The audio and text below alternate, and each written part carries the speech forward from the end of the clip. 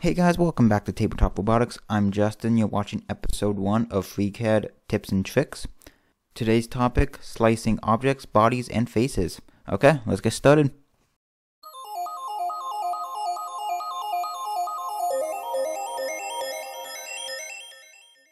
So here we are in Freecad.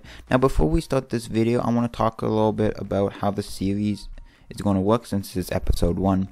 Now the series is not a beginner's tutorial at all. Now, the series is just tips and tricks, and that's all that it's going to be. Now, in the series, I am going to assume you know some of the basics about Freecad, and I'm just going to jump right into this. And a lot of times you're going to see me have stuff pre-built, and I'm going to assume you know how to build those already. Now, nothing I build is going to be complicated, but it's going to go a little fast for some of the beginners out there. Now, that being said, we can jump into this video. Now, slicing stuff. Now, there's 3 situations you're going to have when you're going to slice. You're going to slice a body by a body by a plane, or essentially a plane by a plane. Now all 3 of those scenarios have different steps.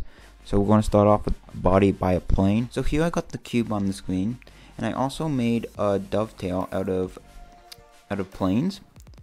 Now I want to cut this dovetail within the cube itself. So what I'm going to do first is select the cube, and then I'm going to select all the faces of the dovetail. So I'm going to do Control, select all 4 faces.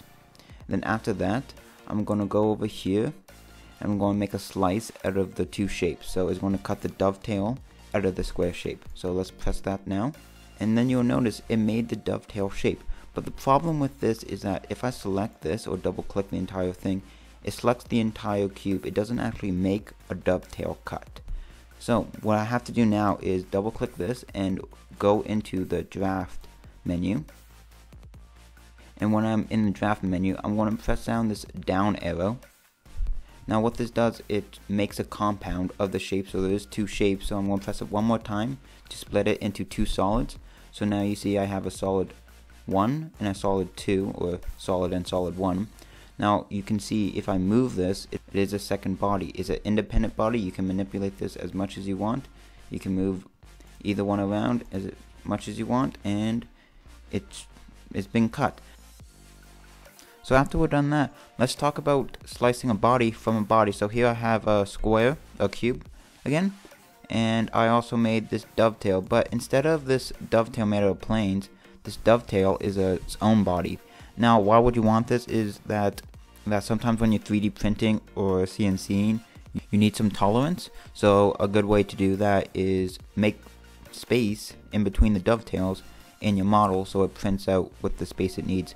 So this is actually quite simple. So you want to select the cube and then the dovetail in that order. If you do it the opposite way, it will not work as expected. So then you go up here, and then you're going to do make a cut of 2 shapes, and you're just going to click that, and that actually gives you what you want. Now, like before, if you select one, you kind of select both. So then you also have to go back into draft, and then press this down arrow, and then you also get 2 solids, just like that. Pretty simple for having a body slicing another body. So actually, then we can just move on to faces, slicing faces. So let's explore the last thing I want to talk about today, and that is slicing a face from another face. So as you can see here, I got a rectangle with this weird shape in the middle. Now I'm going to cut that weird shape out of the rectangle.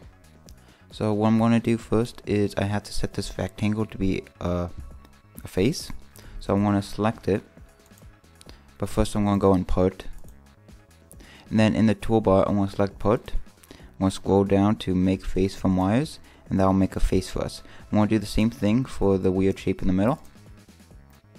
Now after that, I'm going to select both faces, and then I'm going to do a Boolean fragment. I'm going to select the Boolean fragment tool, and there I select it. As you can see, it worked properly. Then after that, it does the same problem where if I select one, I select both of them. So again, I'm going to go back into draft. I'm just going to press the down arrow once, and there it made the 2 faces. So I can move the face, just move it like that, and they're both two different faces. So that's actually all you need to do to cut faces, to cut anything you want from anything else. So that's the end of this video, guys. If you liked it, give it a thumbs up. If you really liked it, consider subscribing. There's a lot more videos coming on the way. I really appreciate it. If you want to suggest a video idea for the series or for anything else, just leave a comment down below. You should check out my Instagram. I post fun stuff there sometimes. I'll see you next time. Bye.